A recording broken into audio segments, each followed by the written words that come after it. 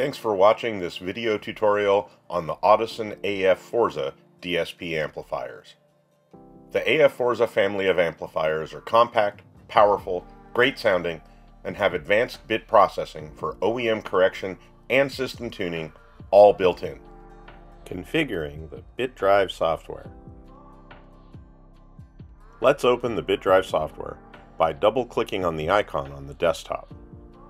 When this window opens, check the software version number here to confirm it's the latest version. Below that, we can see the latest Audison news headlines. In the upper right, we can close the software by clicking on the X, which is useful if we've opened it by mistake. Over here is the refresh icon. This will update the list of amplifiers that are connected to the PC. Here is the list of connected amplifiers. At the moment, there is an M5.11-bit amplifier connected. If we click on the tab labeled Offline, we could choose a virtual instance of any AF-bit amplifier, and that would let us see and manipulate almost all of that processor's functions. But we want to see all the functions, so let's go back to that M5.11 bit and click on it. The progress bar here at the bottom tells us how the handshake process is going between the M5.11 bit device and the PC. When the handshake is over, the Bit Drive software opens a window displaying all of the functions available on the connected device. This window isn't maximized initially, but we can maximize it by clicking here in the upper right corner. Save and load a configuration. Let's review the icons across the top of the screen. The one on the far left is the Open icon, and we use that to find a configuration file we can load.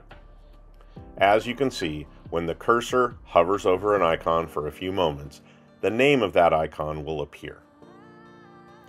The next icon opens predefined templates. As of software version 1.0.4, templates have not yet been fully enabled. The next icon is the Save As icon. This saves the configuration file to the PC. The Configuration Report icon lets you review all of the configuration settings in list form and save them if desired. The next icon is one of the most important: Finalize. Warning: always finalize the device before closing the software. Otherwise, the configuration settings may be lost, and this may render some safety functions which use the sound system inoperable. Finalizing writes the current configuration file to non-volatile memory so that it will persist after a power cycle. The Features icon lets us select a few different operating features to configure. Let's look at default volatile data. If the device should lose power, the settings here are what the device will default to when it regains power. Warning: make sure to properly configure these settings before finalizing the bit device to ensure proper operation after a temporary loss of power. Otherwise, audio output may be lost and some vehicle safety functions may not be audible.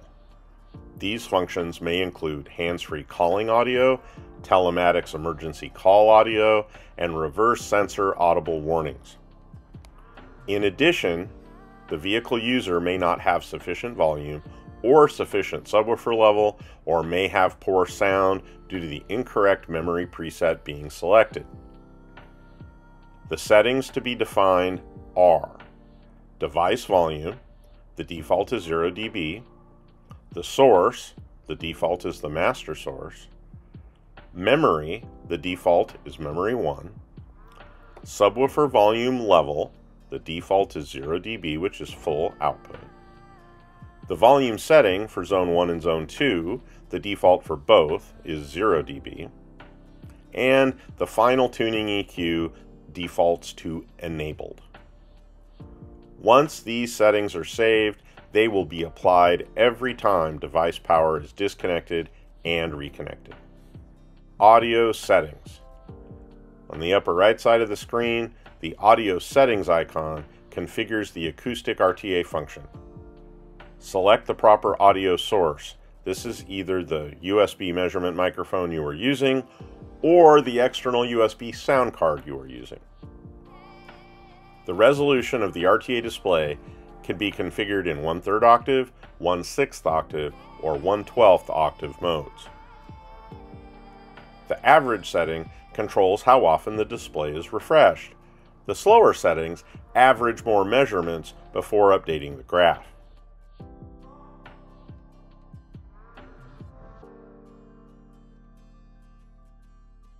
Next to that icon, the settings icon lets the user change the language, select imperial or metric for distance, enable the automatic snapshot mode to automatically save all settings, and the entire device can be reset to the initial factory settings. The help icon opens the inline help file. There are also help icons located in each functional section of the software, and this will allow you to easily access the relevant help information for that function. The info icon will open a small window which displays the software version number. Below the info icon, you can see the firmware version number of the connected device. Source selection. Click on Master or Optical to select the source of the signal that you would like to amplify and process. Click on the Edit icon to relabel these sources as desired. The Enable or Disable button can be used to lock the device onto just a single input source. The zone controls are for use in marine applications in future products, and the zones can also be relabeled after clicking the Edit icon. There are 6 memory presets which can be used to save various configuration settings. Memory settings 2 through 5 can each be disabled using this switch. When a memory preset is enabled, you can see that it can be assigned to a specific source or to both sources. And a given memory preset can be copied to as many other memory presets as desired. To the right of the memory preset controls are the controls for the final equalizer, and we will review using the final equalizer in a subsequent episode. Input settings. Each input has a sensitivity drop-down menu. The sensitivity setting tells us how many volts of input signal are needed to make rated power on the output of the amplifier. The left-hand number here is the input sensitivity when we're using the RCA preamp inputs on the preamp input connector. The number on the right here is the input sensitivity when we're using the speaker level inputs on the speaker level input connector. The maximum setting is 6 volts for the preamp inputs and 22 volts for the speaker level inputs. The minimum setting is 0.6 of a volt of preamp input and 2.2 volts of speaker level input. It's possible to use some preamp input channels and then use other speaker level input channels at the same time, as long as we don't connect a single channel to both speaker level inputs and preamp inputs at the same time. The mixer here determines where each output channel gets its signal. The column on the left shows all the available input channels, and the row across the top shows all the available output channels. We will go into configuring the mixer in subsequent episodes. Each input channel has a 2-color virtual LED. When it's green, that means we're getting input signal and it's below the set input sensitivity range. If it's red, that means it's exceeding our input sensitivity ceiling. It's useful to test with our balance and fader controls on our source unit to confirm that our input channels are all connected correctly, and we will cover more advanced testing using these LEDs in later episodes. Thanks for watching.